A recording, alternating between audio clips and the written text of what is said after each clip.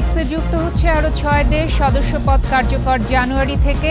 একক মুদ্রা চালু নিয়ে আলোচনা। বাংলাদেশের নির্বাচন নিয়ে পশ্চিমা বিশ্বকে শি জিনপিং এর কড়া বার্তা, মেনে নেওয়া হবে না বাইরের হস্তক্ষেপ। গণতান্ত্রিক ধারা অব্যাহত রেখেই উন্নয়ন বললেন প্রধানমন্ত্রী। আফ্রিকায় বাণিজ্য সম্প্রসারণে নির্দেশনা। ষড়যন্ত্রের রাজনীতির সাথে সহাবস্থানের সুযোগ নেই বলছে আওয়ামী লীগ। বিএনপির আন্দোলন নিয়ে প্রশ্ন। উচ্চ মূল্যস্ফীতিতে ঘুরে দাঁড়ানোর প্রচেষ্টা ব্যাহত। চরম দারিদ্র্যের মধ্যে 15 কোটি মানুষ।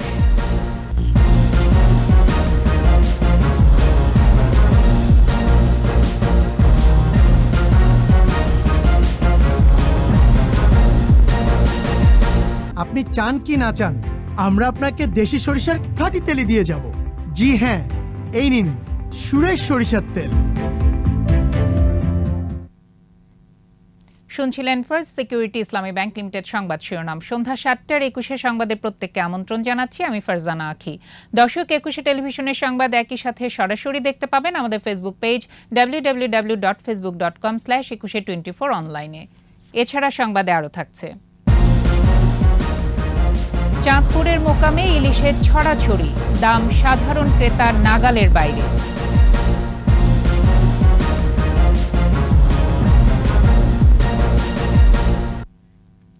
উন্নয়নশীল অর্থনীতির দেশগুলোর নতুন অর্থনৈতিক জোট ব্রিক্সের সদস্য হিসেবে যুক্ত হল ৬ দেশ। 15তম শীর্ষ সম্মেলনে এই ঘোষণা দিয়েছেন ব্রিক্সের প্রেসিডেন্ট দক্ষিণ আফ্রিকার রাষ্ট্রপতি সিরিল রামফোসা। নতুন সদস্য হয়েছে আর্জেন্টিনা, মিশর, ইথিওপিয়া, ইরান, সৌদি আরব ও সংযুক্ত আরব আমিরাত। এদিন ব্রিক্সের নিজস্ব মুদ্রা চালু করা নিয়েও আলোচনা হয়। আশরাফ শুভর রিপোর্ট।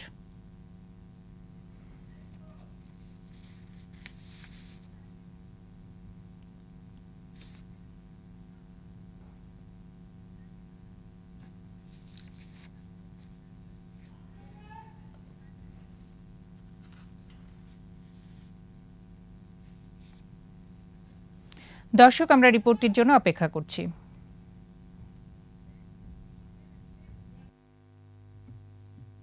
দক্ষিণ আফ্রিকার জোহানেসবার্গে 22 আগস্ট শুরু হয় নতুন অর্থনৈতিক জোট ব্রিক্সের 15তম সম্মেলন। সদস্য দেশ ছাড়াও যোগ দেয় প্রায় 50 দেশের শীর্ষ নেতা এবং প্রতিনিধিরা। সম্মেলন শুরুর আগে থেকেই আলোচনায় ছিল জোট সম্প্রসারণ। বাংলাদেশ সহ 40টির বেশি দেশ ব্রিক্সে যোগ দেওয়ার জন্য আবেদন জানায়। বুধবার সম্মেলনের দ্বিতীয় দিন এই বিষয়ে আলোচনার সময় সদস্যদের ভিন্ন মতে কিছুটা অনিশ্চয়তা দেখা দেয়। তবে বৃহস্পতিবার আলোচনার শেষ দিনে জোটে নতুন 6 দেশকে সদস্য করার বিষয়ে সিদ্ধান্ত নেন ব্রিক্স নেতারা। আর্জেন্টিনা, মিশর, ইথিওপিয়া, ইরান, সৌদি আরব ও সংযুক্ত আরব আমিরাত জোটের নতুন সদস্য। 2024 সালের 1 জানুয়ারি এই 6 দেশের সদস্যপদ কার্যকর হবে। এছাড়া বৃহস্পতিবার সম্মেলনের শেষ দিনে ব্রিক্সের নিজস্ব মুদ্রা চালুর আহ্বান জানান ব্রাজিলের প্রেসিডেন্ট লুলা দা সিলভা। ডলারের দাম প্রতিনিয়ত ওঠানামা করায় ব্রিক্সভুক্ত দেশগুলোর জন্য নির্দিষ্ট মুদ্রায় লেনদেন লাভজনক হবে বলে যুক্তি দেখান তিনি। এবারের সম্মেলন ফলপ্রসূ হয়েছে বলে জানিয়েছেন চীনের প্রেসিডেন্ট শি জিনপিং। নতুন সদস্যরা ব্রিক্সের চালিকা শক্তি এবং বিশ্বে শান্তি ও উন্নয়নের ক্ষেত্রে ইতিবাচক ভূমিকা রাখবে বলে মনে করেন শি। আশরাফ শুভ, একুশে টেলিভিশন। বাংলাদেশ ইস্যুতে পশ্চিমা বিশ্বকে কড়া বার্তা দিল চীনের প্রেসিডেন্ট শি জিনপিং। বাংলাদেশের বাইরের যে কোনো হস্তক্ষেপ মেনে নেওয়া হবে না বলে সাফ জানান তিনি। একই সঙ্গে আঞ্চলিক অখণ্ডতা, অভ্যন্তরীণ ঐক্য ও স্থিতিশীলতা বজায় রাখতে বাংলাদেশের পাশে থাকারও প্রতিশ্রুতি দেন। দক্ষিণ আফ্রিকার জোহানেসবার্গে ব্রিক্স সম্মেলনের সাইড লাইনে বাংলাদেশের প্রধানমন্ত্রী শেখ হাসিনার সঙ্গে বৈঠকে এসব বার্তা দেন শি। একই সঙ্গে বেল্ট অ্যান্ড রোড ইনিশিয়েটিভ এগিয়ে নেওয়ার কথা বলেন তিনি। রিপোর্ট দুলি মল্লিকের। ভূ-রাজনৈতিক প্রেক্ষাপটে এখন ইন্দো প্যাসিফিক অঞ্চলে উদীয়মান শক্তি বাংলাদেশ।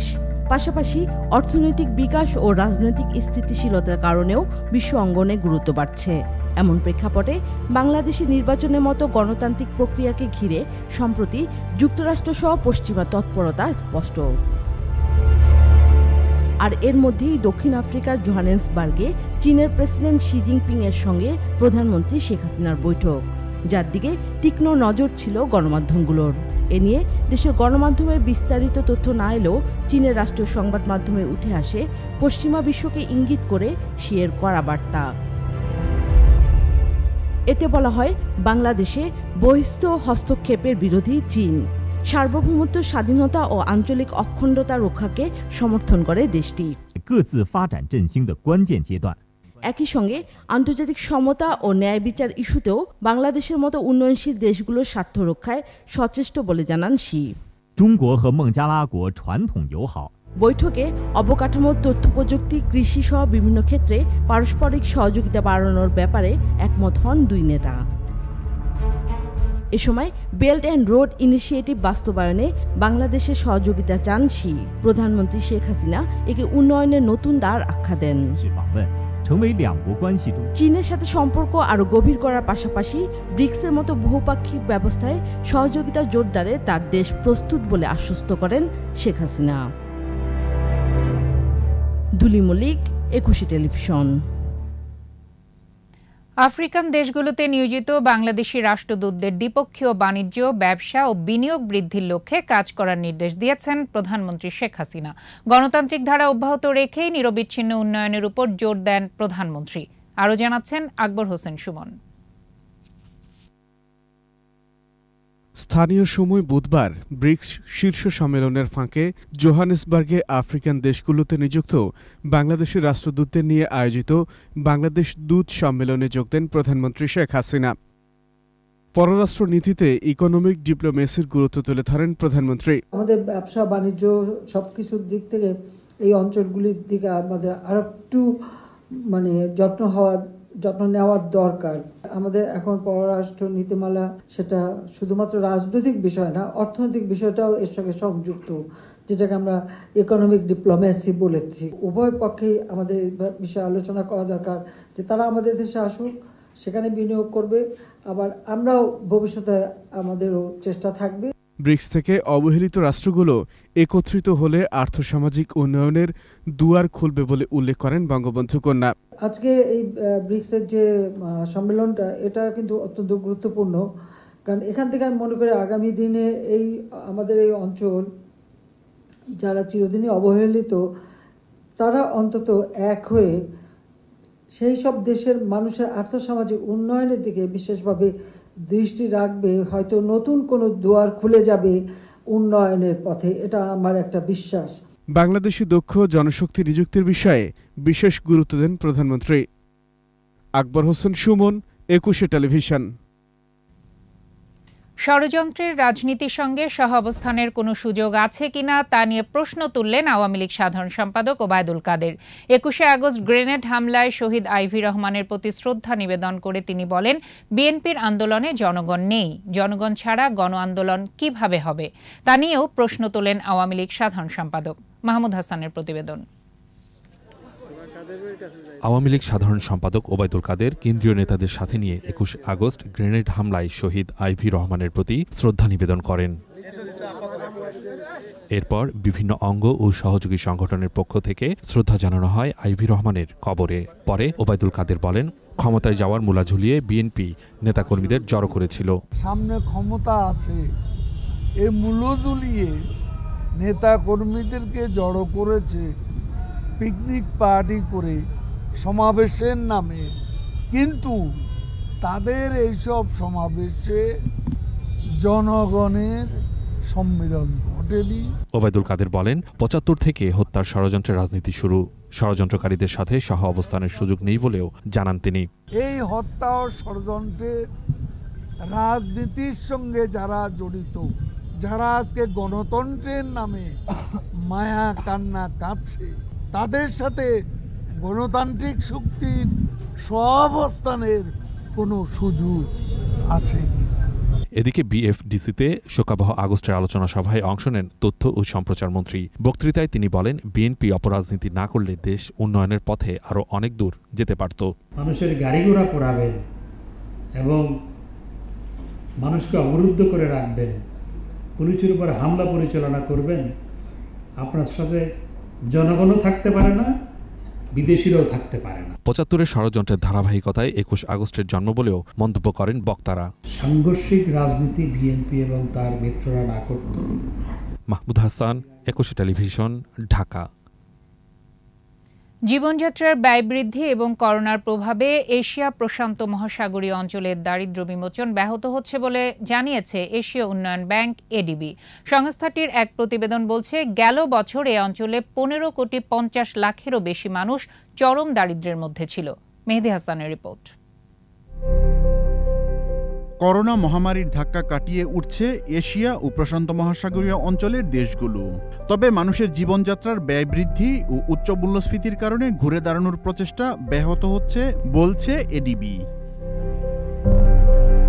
সংস্থাটির কি indicators for Asia and the Pacific প্রতিবেদন বলছে, ২০২২ সালে এশিয়া ও প্রশান্ত মহাসাগরীয় অঞ্চলের ১৫,৫২,০০,০০০ মানুষ চরম দারিদ্র্যের মধ্যে ছিল, যা অঞ্চলটির জনসংখ্যার ৩.৯%। জাপান, অস্ট্রেলিয়া ও নিউজিল্যান্ডকে প্রতিবেদনে অন্তর্ভুক্ত করা হয়নি।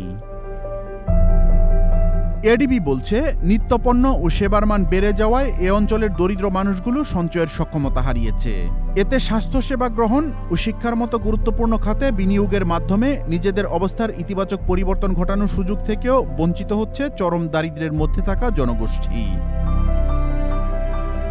দরিদ্র জনগোষ্ঠীর জন্য সামাজিক নিরাপত্তা বেষ্টনী শক্তিশালীকরণ, বিনিয়োগ ও কর্মসংস্থান বৃদ্ধির মাধ্যমে এ অঞ্চলের দেশগুলো দারিদ্র্য বিমোচনে ফের পূর্বের ধারায় ফিরে আসতে পারবে বলে মনে করছে এডিবি। মেহেদী হাসান, একুশে টেলিভিশন, ঢাকা। সময় হলো বিরতির। যখন ফিরছি তখন অন্যান্য খবরের সঙ্গে আরো যা থাকবে। বাংলাদেশ নামে রাষ্ট্র নিশ্চিহ্ন করতে বঙ্গবন্ধুকে হত্যা, কুশীলবদের চিহ্নিত করতে কমিশন গঠনের দাবি। রাজপথ দখল করে রাজনৈতিক কর্মসূচিতে জনদুর্ভোগ, ঢাকার প্রবেশ পথে মাঠ তৈরির পরামর্শ।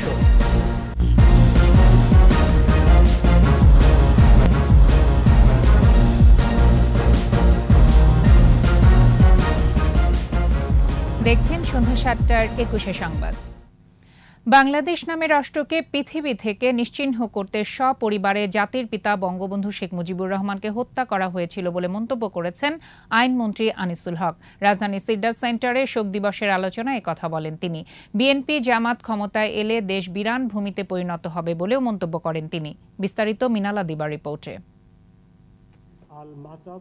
শোকের মাস আগস্ট ট্র্যাজেডি, জাতীয় ও আন্তর্জাতিক রাজনীতি নিয়ে সিরডাপ মিলনায়তনে সম্প্রতি বাংলাদেশ গোলটেবিল আলোচনা। অংশ নেন আইনমন্ত্রী আনিসুল হক। বঙ্গবন্ধু হত্যার কুশীলবদের এবং ২১ আগস্ট গ্রেনেড হামলার নেপথ্যে থাকাদের চিহ্নিত করতে কমিশন গঠনের দাবি জানান বক্তারা। এইখানে দেখবেন যে হাজার বছরের ইতিহাসে আমরা কিন্তু এই ভূখণ্ডে কোনো স্বাধীন রাষ্ট্র দেখি না। এই হুকুমের আসামিরা তো আমরা সবাই জানি কারা, কিন্তু একটি ডকুমেন্ট দ্বারা তাদের চিহ্নিত করা প্রয়োজন। বঙ্গবন্ধু হত্যার জিয়াউর রহমানই মূল পরিকল্পনাকারী উল্লেখ করে তারা বলেন, ৭১-এর মতো আবারও আন্তর্জাতিক ষড়যন্ত্র মাথাচাড়া দিয়েছে। বাংলাদেশের তরুণ প্রজন্ম যারা ভোটার আছেন তাদেরকে সিদ্ধান্ত নিতে হবে যে বাংলাদেশ কি পরবর্তী আফগানিস্তান হবে নাকি অপর সম্ভাবনাময় বাংলাদেশের এই ধারা অব্যাহত থাকবে। যারা আন্তর্জাতিকভাবে বাংলাদেশের বিরুদ্ধে, মুক্তিযুদ্ধের চেতনার বাংলাদেশের বিরুদ্ধে, জাতির পিতা বঙ্গবন্ধু শেখ মুজিবুর রহমানের বাংলাদেশের বিরুদ্ধে ষড়যন্ত্র করেছে এবং আজকের প্রেক্ষাপটেও কিন্তু আলোচনা হয়েছে যে সেই ষড়যন্ত্র কিন্তু এখনো চলছে। আইনমন্ত্রী আনিসুল হক বলেন, বঙ্গবন্ধুর খুনিদের বাঁচাতে ১৫ আগস্টের হত্যাকাণ্ডে প্রমাণ নষ্ট করেছেন জিয়াউর রহমান।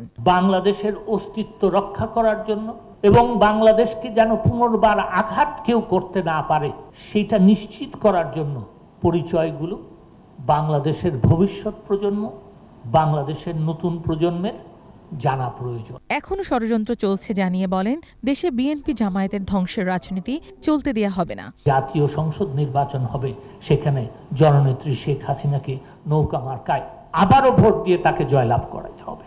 বাংলাদেশের মানুষ শান্তিতে থাকতে পারবে। এই যে ভূমিটা এটা বিরান করে ফেলবে, মানুষ থাকবে না বিএনপি আর জামাত যদি আসে। জিয়াউর রহমান খুনিদের পক্ষ নেয় ৫২ বছর পরেও স্বাধীনতা নিয়ে কথা বলতে হয়, যা দুঃখজনক বলেও জানান আইনমন্ত্রী। আমরা বিএনপি জামাতের ধ্বংসের রাজনীতি চাই না। মিনালা দিবা, একুশে টেলিভিশন, ঢাকা। গণমাধ্যম ও সামাজিক যোগাযোগ মাধ্যমে বিএনপির ভারপ্রাপ্ত চেয়ারম্যান তারেক রহমানের বক্তব্য প্রচারে নিষেধাজ্ঞা প্রশ্নে রুল শুনানিতে পক্ষভুক্ত হতে বিএনপিপন্থী আইনজীবী অ্যাডভোকেট আব্দুল জব্বার ভূঁইয়ার করা আবেদন খারিজ করে দিয়েছেন হাইকোর্ট। বিচারপতি মোহাম্মদ খসরুজ্জামান ও বিচারপতি মোহাম্মদ খায়রুল আলমের বেঞ্চ এ আদেশ দেন। তারেক রহমানের বক্তব্য প্রচারে নিষেধাজ্ঞার রুল শুনানিতে পক্ষভুক্ত হতে গতকাল হাইকোর্টের একই বেঞ্চে আবেদন করেছিলেন সুপ্রিম কোর্ট আইনজীবী আব্দুল জব্বার ভূঁইয়া। এর আগে তারেকের বক্তব্য প্রচারে নিষেধাজ্ঞা বিষয়ে রুলের লিখিত জবাব দেওয়ার কথা আদালতকে জানান বিটিআরসি। 2015 সালে তারেক রহমানের বক্তব্য প্রচার না করতে অন্তর্বর্তী আদেশ সহ রুল জারি করেন হাইকোর্ট। রাজনৈতিক দল হিসেবে নিবন্ধন অবৈধ ঘোষণা করা জামায়াতের রাজনৈতিক কর্মকাণ্ডে নিষেধাজ্ঞা চেয়ে আবেদনের শুনানির জন্য 31 আগস্ট দিন রেখেছেন আপিল বিভাগ। প্রধান বিচারপতির নেতৃত্বাধীন 4 বিচারপতির আপিল বেঞ্চ এদিন ধার্য করেন।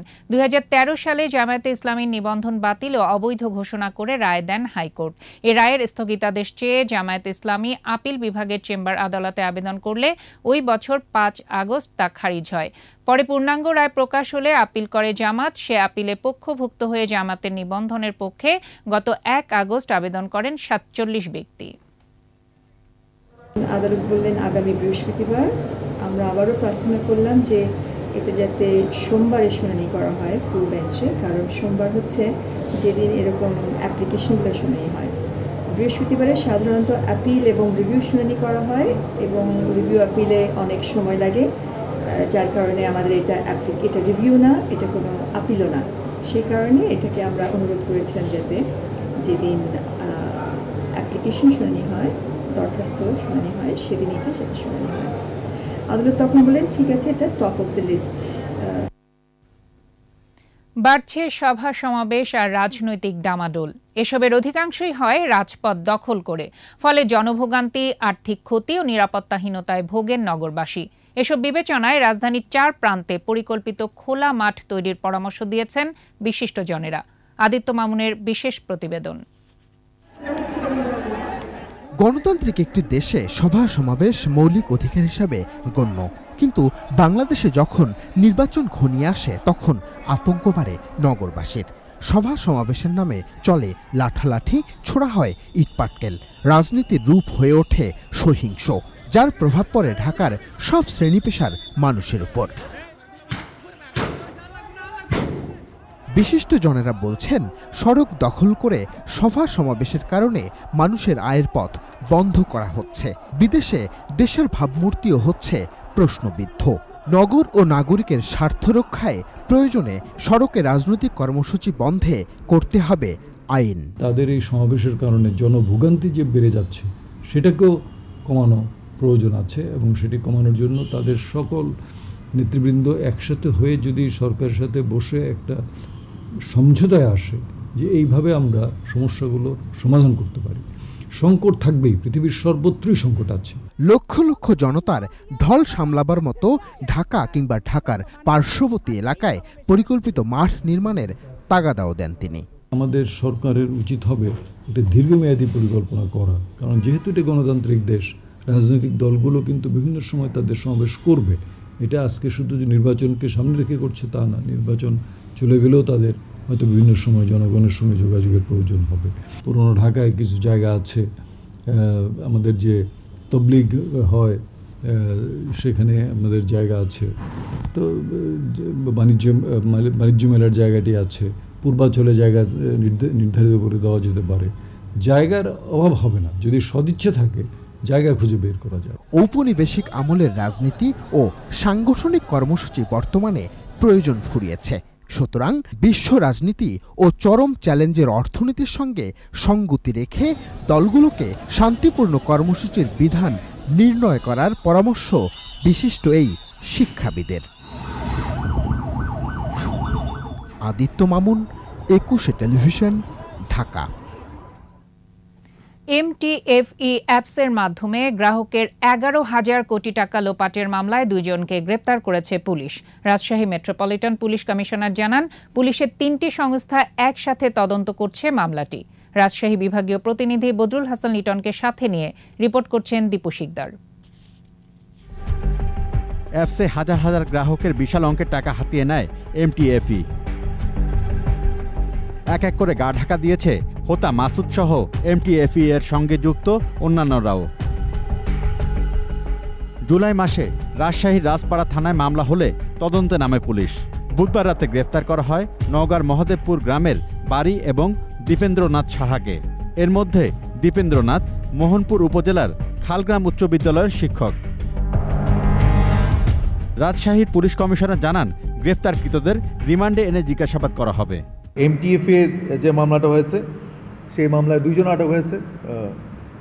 তো এই 2 জনকে আমরা জিজ্ঞাসাবাদ করছি এবং তাদেরকে আদালতে উপস্থাপন করা হবে, রিমান্ডে আনা হবে। তাদেরকে জিজ্ঞাসাবাদ করে আমরা আরও তথ্য সংগ্রহ করব এবং এই যে ওপেন সোর্স থেকে আমরা যে তথ্যগুলো পাচ্ছি সেগুলো আমরা যাচাই বাছাই করছি। তিনি বলেছেন, মামলাটি তদন্ত করছে রাজশাহী মহানগর পুলিশ, সিআইডি এবং পিবিআই গঠিত যৌথ দল।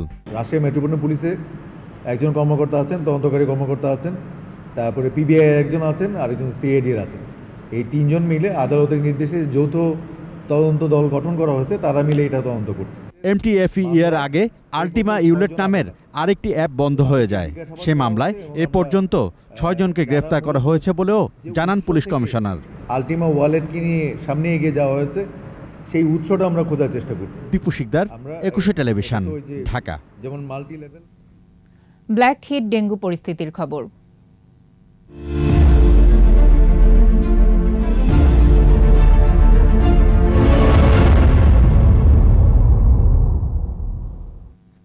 সরকারি নির্দেশনা থাকা সত্ত্বেও মাদারীপুর সদর হাসপাতালে খোলা হয়নি ডেঙ্গু ওয়ার্ড।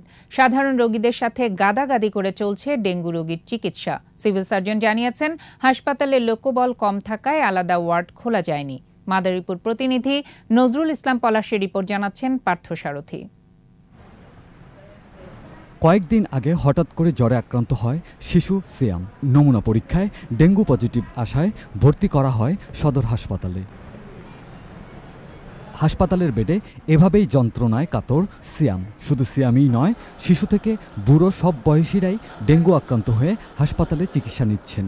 প্রথম জ্বর হয়েছে তো ওই সময় একদিন আর কি ঘরে না পাওয়া ওষুধ খাওয়াইছিল, ওষুধ খাওয়াইছে পরে আর কি কাছে মস্তাপুরের কাছে ডাক্তার ছিল, ওই জায়গায় নিচ্ছে। ওই জায়গায় নেওয়ার পর ওই জায়গায় টেস্ট করছে, টেস্ট করার পর বলছে যে ডেঙ্গু জ্বর ধরা পড়ছে। এখন পর্যন্ত হাসপাতালে খোলা হয়নি কোনো ডেঙ্গু ওয়ার্ড। রোগী স্বজনদের অভিযোগ, নমুনা পরীক্ষা করাতে বিভিন্ন ক্লিনিকে পাঠানো হচ্ছে তাদের।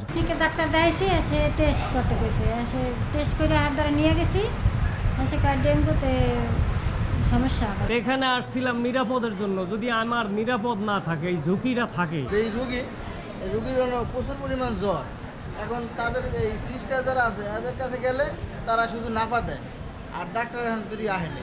সব রোগীকে একসাথে রাখায় সাধারণ রোগীরাও ডেঙ্গুতে আক্রান্ত হতে পারে বলে আশঙ্কা করছেন চিকিৎসকরা। ডেঙ্গুটা হচ্ছে কি আলটিমেটলি মশাবাহিত রোগ। এক রোগীকে যদি আক্রান্ত রোগীকে কামড়ায় যদি আবার আরেক রোগীকে কামড়ানো হয়, তাহলে সেটা থেকে অন্য রোগীটাও যদি আনএফেক্টেড থাকে সে এফেক্টেড হতে পারে। So there is a possibility যে হ্যাঁ এটা থেকে এটা হতে পারে।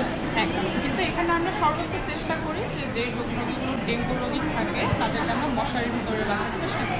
সিভিল সার্জন জানালেন, লোকবল কম থাকায় ডেঙ্গু ওয়ার্ড খোলা সম্ভব হয়নি। 100 শয্যার 131 জন জনবল নিয়ে আমরা 250 শয্যা হাসপাতাল পরিচালনা করছি।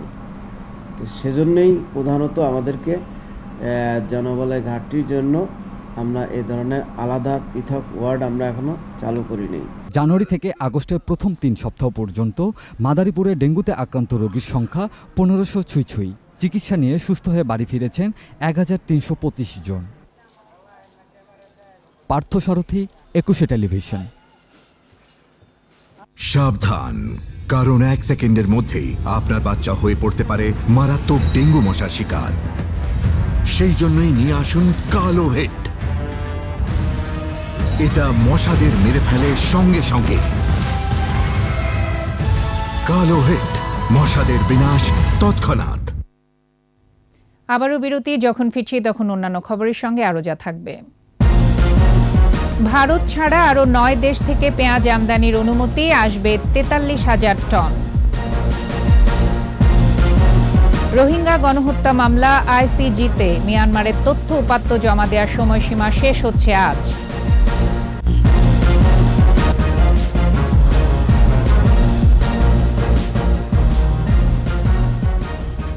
সন্ধ্যা ৭টার একুশে সংবাদে আবারও আমন্ত্রণ।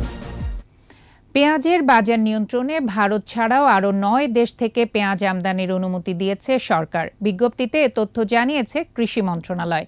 ভারত ছাড়াও চীন, মিশর, পাকিস্তান, কাতার, তুরস্ক, মিয়ানমার, থাইল্যান্ড, নেদারল্যান্ডস এবং সংযুক্ত আরব আমিরাত থেকে পেঁয়াজ আমদানির অনুমোদন দেওয়া হয়েছে। দেশগুলো থেকে আসবে ৪৩,০০০ টন পেঁয়াজ। এ পর্যন্ত ১৩,৭৩,০০০ টন পেঁয়াজ আমদানির অনুমতির বিপরীতে এসেছে ৩,৭৯,০০০ টন। অভ্যন্তরীণ বাজার নিয়ন্ত্রণে রাখতে পেঁয়াজ রপ্তানিতে ৪০% শুল্ক আরোপ করেছে ভারত। এতে দেশের বাজারে পেঁয়াজের দাম বেড়ে গেলে বাজার নিয়ন্ত্রণে বিকল্প উৎস খুঁজতে শুরু করে বাংলাদেশ।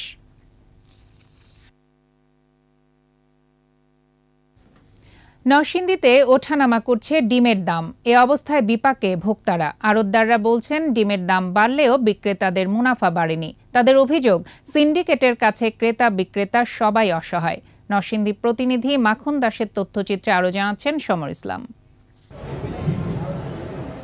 এক মাসেরও বেশি সময় ধরে অস্থির ডিমের বাজার। প্রতিদিন বাজার মূল্য ওঠানামা করায় বিপাকে ক্রেতা বিক্রেতারা। মাসখানেক আগে ৪০ টাকা হালি বিক্রি হলেও চলতি সপ্তাহে বিক্রি হচ্ছে ৫০-৬০ টাকায়। ১২০ টাকা ডজনের ডিম এখন ১৮০ টাকায় বিক্রি হচ্ছে। এ অবস্থায় ক্ষুব্ধ ভোক্তারা। আগে আমরা কিনতাম ৮ টাকা অথবা ৯ টাকা, কিন্তু এখন বর্তমান কিনতেছি, কিছুদিন আগে কিনছি আপনার ১৪ টাকা। আজকে সকালবেলা একটা, বিকালবেলা আরেকটা, একদিন আরেকটা, পরের দিন আরেকটা, এরকম হওয়া তো উচিত না। ডিম দিয়ে তারা তাদের পুষ্টি এবং খাবারের চাহিদা পূরণের জন্য চেষ্টা করে, কিন্তু আজকে ডিমের এত ঊর্ধ্বগতির কারণে, দামের ঊর্ধ্বগতির কারণে আজকে তাদেরও ক্রয় ক্ষমতার বাইরে চলে গেছে। আড়তদাররা বলছেন, ডিমের দাম বাড়লেও বাড়েনি বিক্রেতাদের মুনাফা। এজন্য বড় প্রতিষ্ঠান ও মধ্যস্বত্বভোগীদের দায়ী করছেন তারা। দাম বাড়লে ক্রেতারা খায় কম, ব্যবসা বাণিজ্য আমাদের বেড়াদের দুম হইতে খাইতে পারে, এই তো। আর দামটা কম থাকলে সবাই খাইতে পারে। এটা যারা আড়তদারি করে, হ্যাঁ ওর কাছে এটা হচ্ছে মূলত ব্যবসাটা। দামটা যদি আর একটু সীমিত হয়, পাবলিক খাই লইলে আমগো সুবিধা হইল। ভোক্তা অধিকার সংরক্ষণ অধিদপ্তর বলছে, বাজার নিয়ন্ত্রণে চেষ্টা করছেন তারা। মন্ত্রণালয়ের সিদ্ধান্ত বাস্তবায়ন হলে ডিমের বাজার স্থিতিশীল হবে বলেও দাবি তাদের। পাইকারি ব্যবসা যারা ক্রয় করতেছে সেটার একটা ভাউচার তাদের কাছে থাকতে হবে, এবং যখন বিক্রি করছে তারও ভাউচার পরিষ্কারভাবে যদি মেনটেন করে, তাইলে আসলে তখন বোঝা যাবে আসলে কেউ কারচুপি করতেছে কিনা, এটা পরিষ্কার হবে। আর জেলায় ২.২ কোটি চাহিদার বিপরীতে ২,৩০০-র বেশি খামারে মাসে গড়ে ৩,৯০,০০,০০০ ডিম উৎপাদন হয়। সমর ইসলাম, একুশে টেলিভিশন। চাঁদপুরের বড় স্টেশন, মৎস্য অবতরণ কেন্দ্র সহ ছোট বড় ১.৫ শতাধিক আড়তে ইলিশের সরবরাহ বেড়েছে, তবে দাম নাগালের বাইরে। চাঁদপুর প্রতিনিধি নিয়ামত হোসেনের রিপোর্ট জানাচ্ছেন মাসুম আলিসা। চাঁদপুরের আড়তগুলোতে বেড়েছে হাতিয়া, সন্দ্বীপ, চর আলেকজান্ডার, ভোলা ও বরিশাল সহ সমুদ্র উপকূলীয় অঞ্চলের ইলিশের আমদানি। বড় স্টেশন মৎস্য অবতরণ কেন্দ্রে ভালো দাম মেলায় জেলেরা এই ঘাটে ইলিশ নিয়ে আসেন। গেল ৩-৪ দিন ধরে গড়ে ১,৫০০ থেকে ২,০০০ মন ইলিশ আসছে এই ঘাটে। ক্রেতা বিক্রেতাদের হাঁকডাকে সরগরম সবচেয়ে বড় ইলিশের পাইকারি আড়তটি। আমদানি বাড়ায় লাভের আশায় হাসি ফুটেছে আড়তদার ও বিক্রেতাদের মুখে। আলহামদুলিল্লাহ, ইলিশ আগের চেয়ে ইনশাল্লাহ অনেকটাই ভালো আছে, মোটামুটি আমদানি আছে, সেজন্য আমাদেরও মন ভালো লাগতেছে। চাঁদপুর ঘাটে এখন মাছের মোটামুটি আমদানি দেখা দিছে, কিন্তু আপনার হাতিয়ার এবং ভোটের মাছটাই বেশি। যেমন আপনার আমাদের চাঁদপুরের লোকাল মাছটা খুবই কম। আমাদের তো সারা বছর ইলিশ মাছের খুব একটা আমদানি ছিল না, আর আজকে ২-৩ দিন আগে কিছু মাছের আমদানি ছিল। তবে নিরাশ সাধারণ ক্রেতারা, বলছেন আমদানি বাড়লেও দাম তেমন একটা কমেনি। এবং এখানে ইলিশের অনেক সহজলভ্যতা, কিন্তু আসলে আমরা এখানে দেখলাম যে এটার অনেক দাম। মাছের আমদানি প্রচুর আছে, কিন্তু মাছের রেটটা অনেক বেশি। 500 গ্রাম বা 600 গ্রাম যে পার পিস ইলিশের দাম এখানে ১,০০০ টাকার মতো পড়ে যাচ্ছে, যেটা দেখা যাচ্ছে ঢাকার তুলনায় বেশি। সামনে ইলিশের আমদানি আরও বাড়বে, কমে আসবে দামও, বলছে মৎস্য গবেষণা ইনস্টিটিউট। আমরা আশা করি যে আগামী দিনগুলিতে ইলিশ উৎপাদন আরও বৃদ্ধি পাবে, এবং ইলিশের সরবরাহ যত বৃদ্ধি পাবে, দাম তুলনামূলকভাবে আমাদের ক্রেতা সাধারণ যারা আছে তাদের নাগালে চলে আসবে। বর্তমানে পাইকারি বাজারে ১.৫ কেজি ওজনের ইলিশ বিক্রি হচ্ছে ১৮০০ থেকে ২,০০০ টাকা। ১ কেজি ওজনের ইলিশ ১৪০০ থেকে ১৬০০ টাকা এবং ১ কেজির নিচে ইলিশ বিক্রি হচ্ছে ১,০০০ থেকে ১২০০ টাকায়। খুচরা বাজারে আকার ভেদে ১৫০ থেকে ২০০ টাকা বেশি। মাসুম আলিসা, একুশে টেলিভিশন। জানাবো খেলার খবর।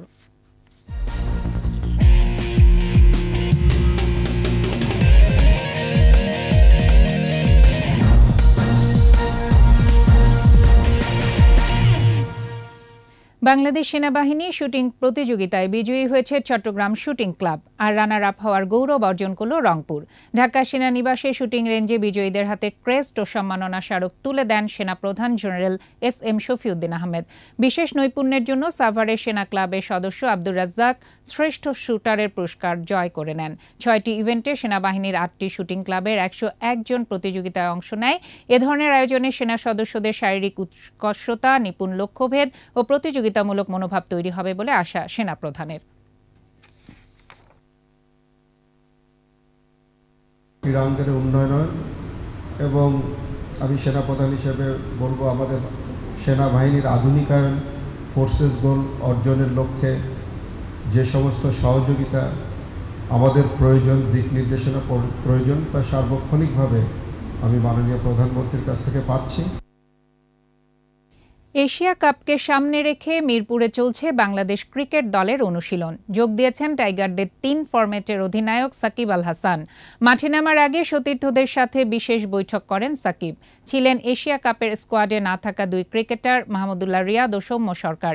এদিন দুপুর 2:30টা থেকে ক্রিকেটারদের একটি প্র্যাকটিস ম্যাচ হওয়ার কথা ছিল, তবে বাগড়াদায় বৃষ্টি, সে কারণে নির্ধারিত সময়ে অনুশীলন শুরু হতে পারেনি। বৈঠকে উপস্থিত ছিলেন প্রধান কোচ চন্ডিকা হাতুরা সিংহের সহ টিম ম্যানেজমেন্টের কয়েকজন।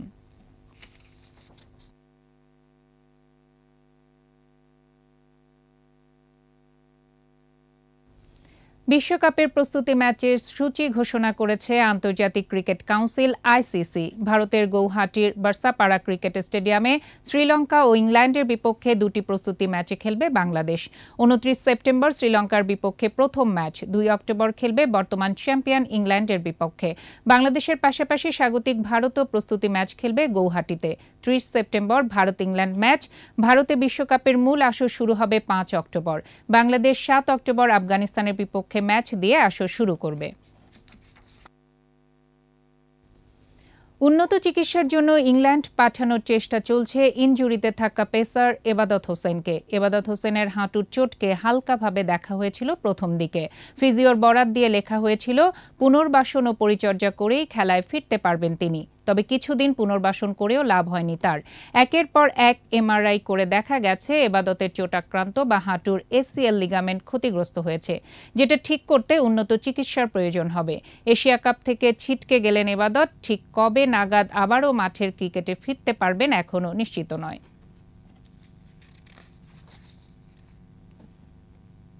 তৃতীয় সন্তানের বাবা হলেন জাতীয় দলের তারকা pacer Taskin Ahmed. Asia cup cricket খেলতে যাবেন আর 2 দিন পরই। তার আগে দারুণ এক সুসংবাদ পেলেন বাংলাদেশ দলের পেসার তাসকিন। তৃতীয় সন্তানের বাবা হলেন তিনি।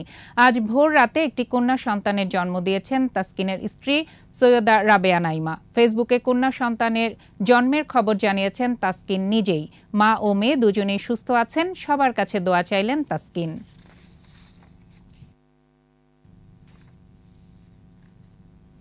এই মৌসুমের জন্য লোনে সেভিয়া থেকে ইংলিশ ক্লাব নটিংহ্যাম ফরেস্টে যোগ দিয়েছেন আর্জেন্টাইন ডিফেন্ডার গঞ্জালো মন্টিয়াল। গ্রীষ্মকালীন দল বদলে স্প্যানিশ লিগের 5ম খেলোয়াড় হিসেবে প্রিমিয়ার লিগে এলেন মন্টিয়াল। নতুন ক্লাবে 29 নম্বর জার্সি পাচ্ছেন বিশ্বকাপ জয়ী এই ডিফেন্ডার। ক্লাব ওয়েবসাইটে এই প্রতিক্রিয়াতে নতুন দলের হয়ে আলো ছড়াতে উন্মুখ আছেন বলে জানিয়েছেন মন্টিয়াল। এদিকে দল বদলে গুঞ্জন উড়িয়ে দিয়ে গেল মৌসুমে ট্রেবল জেতা ম্যানচেস্টার সিটির সাথেই থাকছেন বের্নার্দো সিলভা। দলটির হয়ে 1 বছরের চুক্তি বাড়িয়েছেন এই পর্তুগিজ মিডফিল্ডার।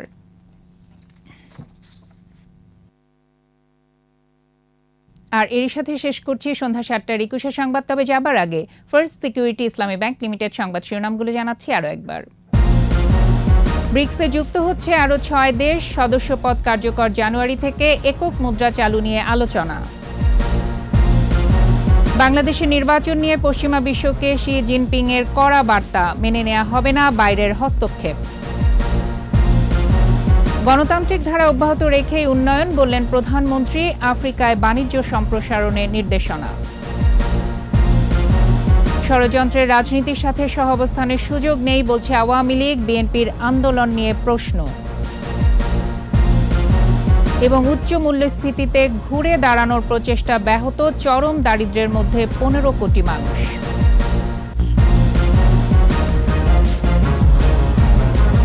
সর্বশেষ খবর জানতে ডায়াল করুন 2021 নম্বরে আর ভিজিট করুন ekushe-tv.com এই ওয়েবসাইটে।